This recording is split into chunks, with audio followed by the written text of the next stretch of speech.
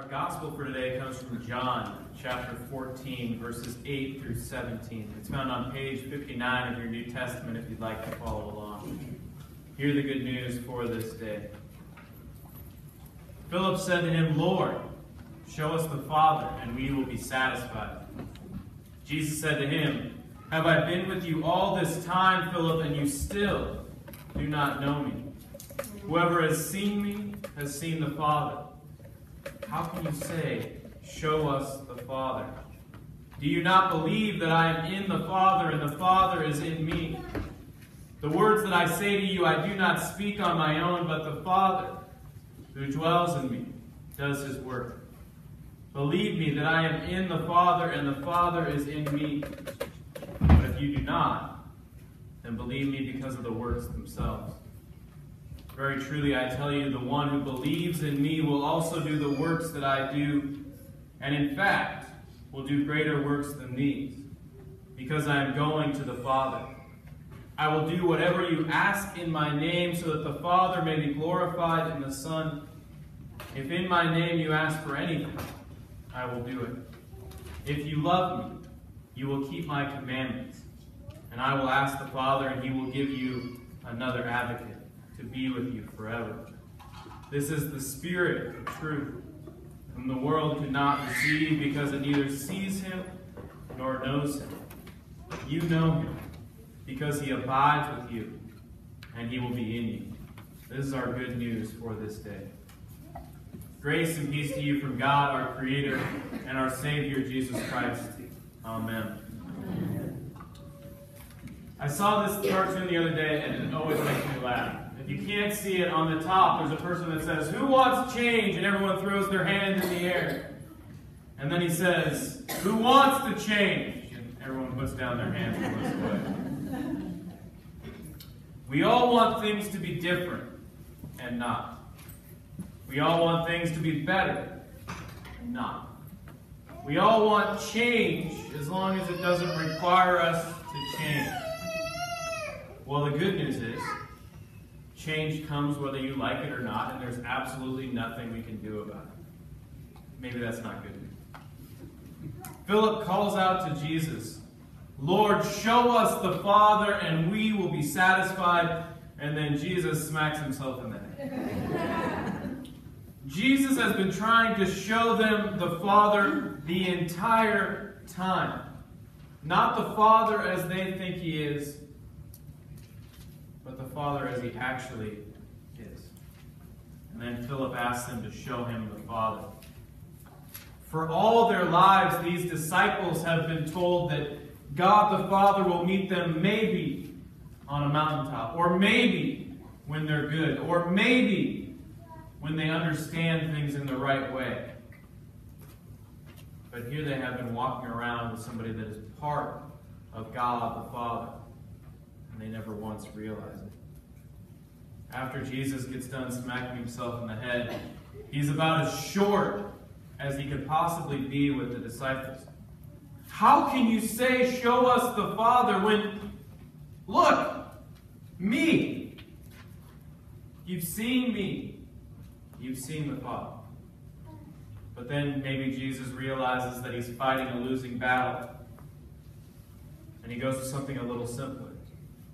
Believe me that I am in the Father and the Father is in me, but if you do not, then believe me because of the works themselves.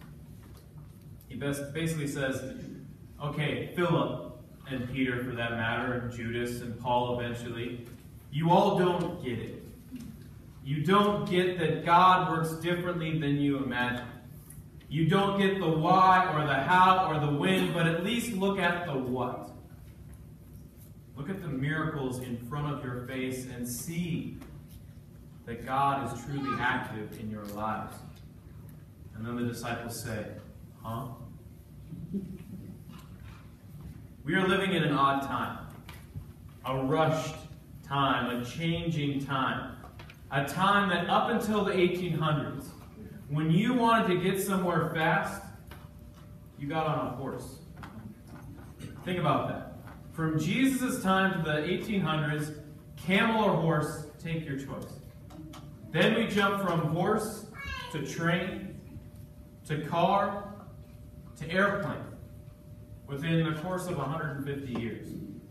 We've gone from papyrus to paper to television to the internets.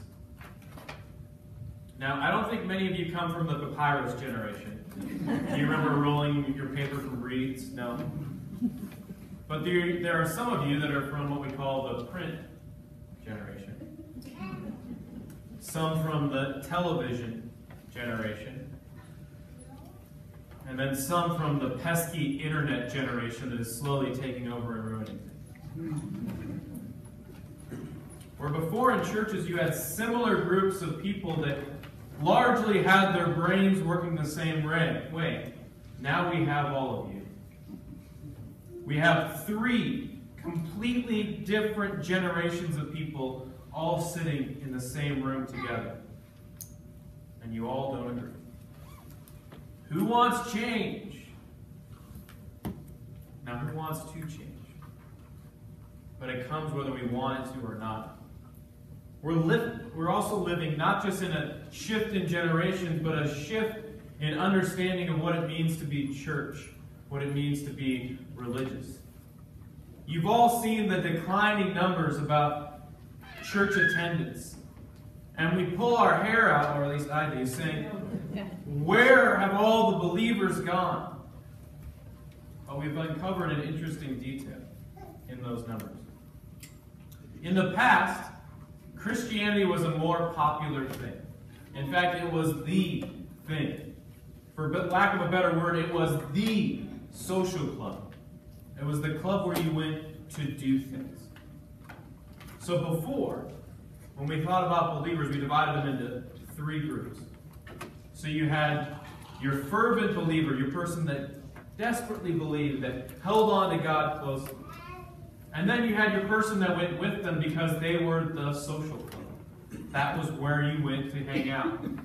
And then we had one person that was honest about not believing. Now in this generation, you have your fervent believer. But now you have somebody that admits that they went to church because it was a social gathering. But they didn't actually believe. And you still have your unbeliever. It's not that belief has decreased, it's more so that honesty has increased.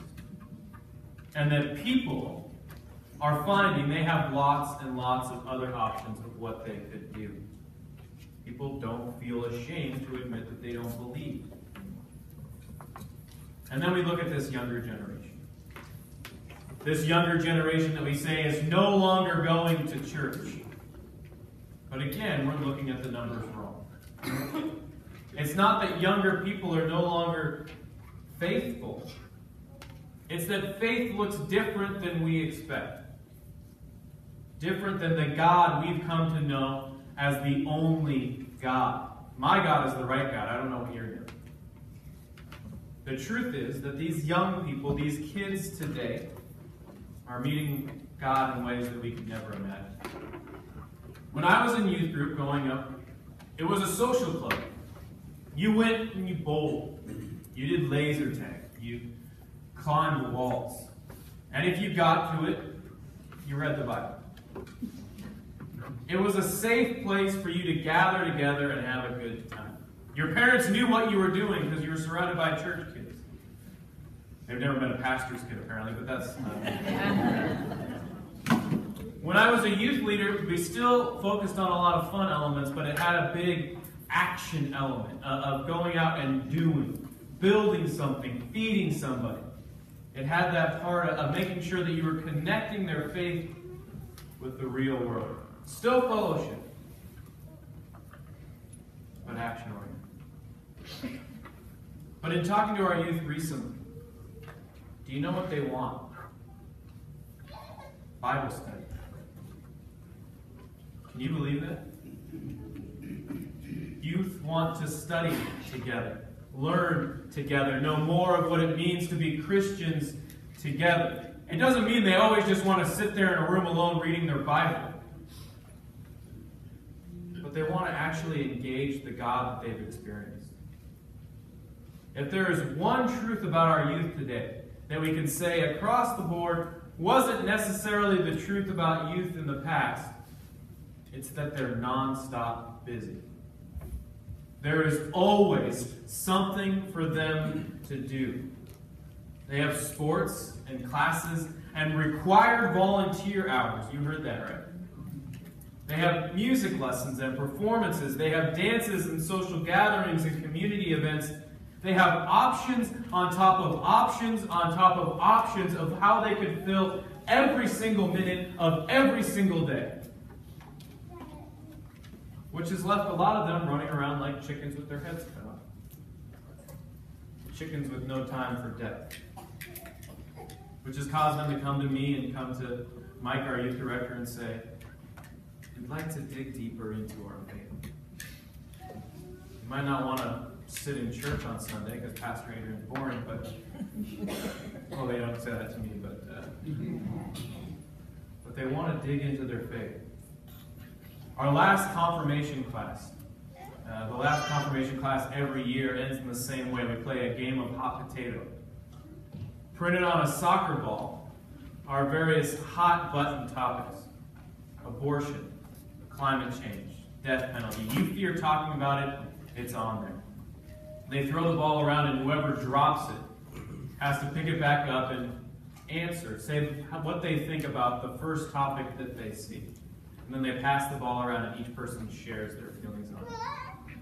And every time before we do this particular class, I think, this is a terrible idea.